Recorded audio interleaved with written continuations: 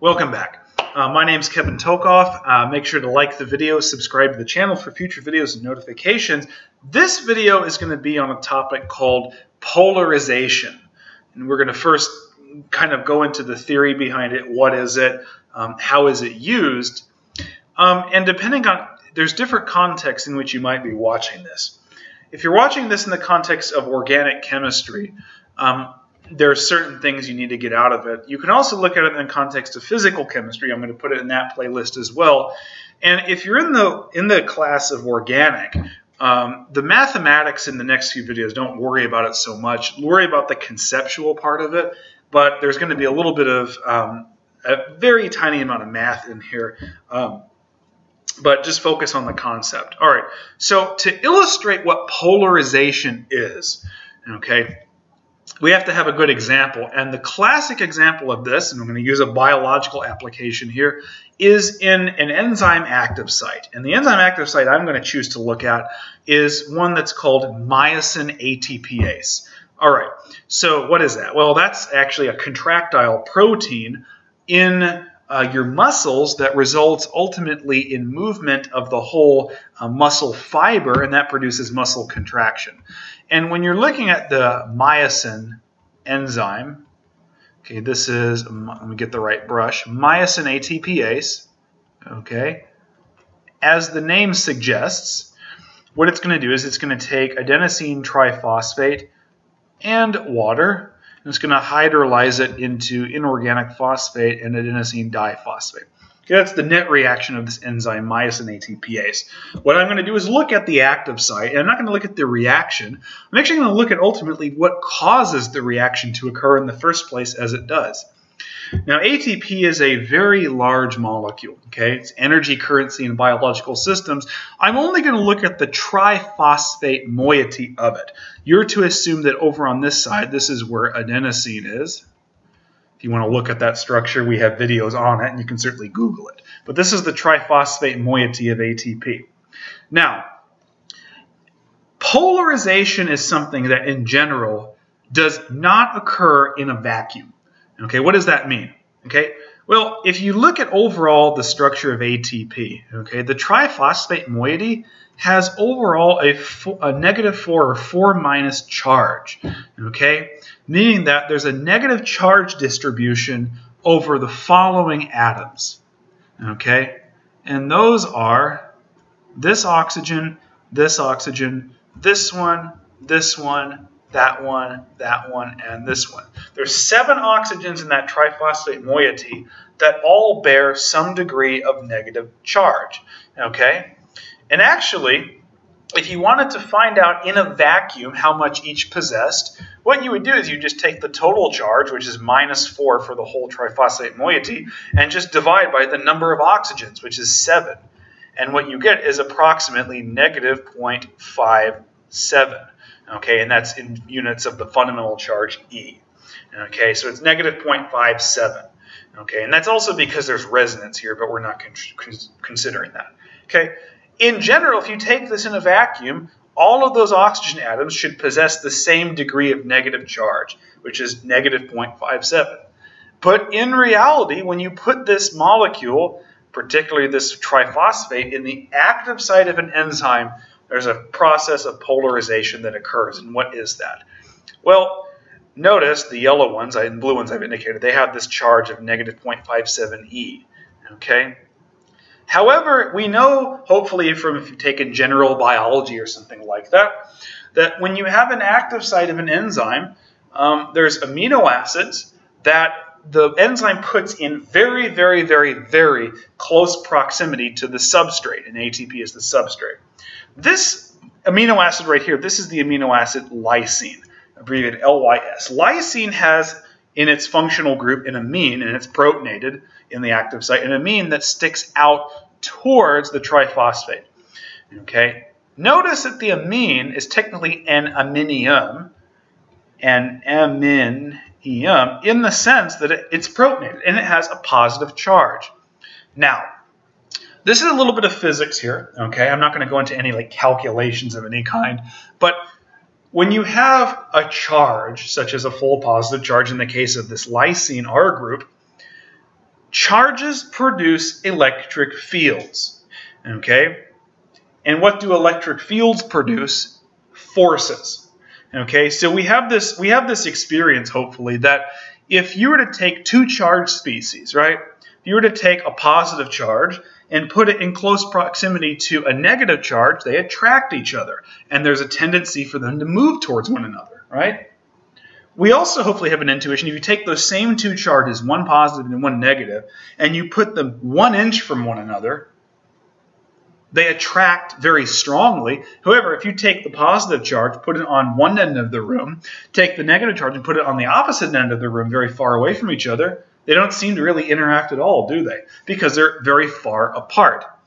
Well, it turns out that the degree to which they interact is described by the electric field. And the electric field is given by Coulomb's constant times the charge of the first particle divided by the square of the distance between them. If I take that electric field due to one particle and multiply it times the charge of the second particle, I get the force of the first particle on the second particle, and that's Coulomb's constant times the first particle's charge times the second particle's charge divided by the square of the distance between them. What does that imply? Well, it implies that if you stick two charged species in close proximity to one another, they attract each other or repel each other more. And if you put them far away from one another, or farther away, relatively, they attract or repel each other less.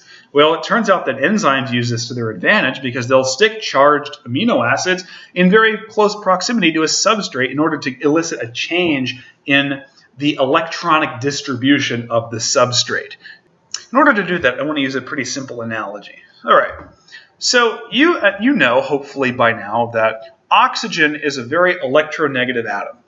Okay, phosphorus is certainly inferior to oxygen in that regard. So we know that there would be dipole moments if I have any oxygen-phosphorus bond. So an oxygen-phosphorus bond, we know, hopefully by now, that the dipole moment points in the direction of the oxygen. Oxygen is more electronegative. Therefore, the oxygen should have what we call a partial negative charge. The phosphorus should have a partial positive. We know that, hopefully. Well, what that is a result of is the oxygen pulling electron density away from the phosphorus. However, if I stick something else in the presence of that molecule, I can distort it even further. Okay? So here's what I want to show you. In the active site of this enzyme, this is a perfect example, and you'll see why. The lysine is closest to this phosphate. This is the gamma phosphate. This one's the beta, this is the alpha, okay? In other words, the lysine's closest to the gamma, moderate in closeness to the beta, and distal from the alpha. Which means that, because of what we just talked about, if they're closer, they affect each other more, there should be more of an effect on the gamma phosphate, less of an effect on the beta, and we really want to consider the alpha because it's too far away, right? So I've drawn this pretty much to scale the way it is, right? Well, this nitrogen has a positive charge, and it's emitting a positive electric field. That means that all the electrons in the triphosphate should, to some extent, be attracted to that positive charge. So notice, I'm in these light blue arrows, I'm sort of indicating, ultimately, the direction that the electrons are being pulled. The length of the arrow, like any vector, is indicating the strength by which they're being pulled. So notice, they're being pulled towards the oxygen atoms, right? Okay. But notice in the gamma phosphate, the arrows are longer. And that's because they're closer to the nitrogen of the lysine. So the electric force of that positive charge on those electrons is stronger. Therefore, the electrons are going to be farther towards the oxygen atoms. Okay. In the beta phosphate, they're a lot farther away than the gamma phosphate. So notice they're still going towards the oxygen, the electrons that is, but the arrow I've drawn is smaller to indicate that the force is diminished because it's farther away. In the alpha phosphate, we're really not considered that much at all. The force isn't really considerable there, so very small arrows, okay? So what would you expect between the beta oxygens, and by the way, I'm going to box those, the beta oxygens, if you compare those to the gamma oxygens, which oxygens would you expect to have more negative charge? Which ones? Well, if the gamma phosphate has oxygen closer to that positive amino acid, then there should be more force pulling the electrons towards the oxygen atoms in the gamma phosphate, so they should be more negatively charged. And that's actually what's observed. Notice these red oxygens, they've switched from, in a vacuum, from negative 0.57 E to negative 0.9. Okay, so a very large change in electronic distribution.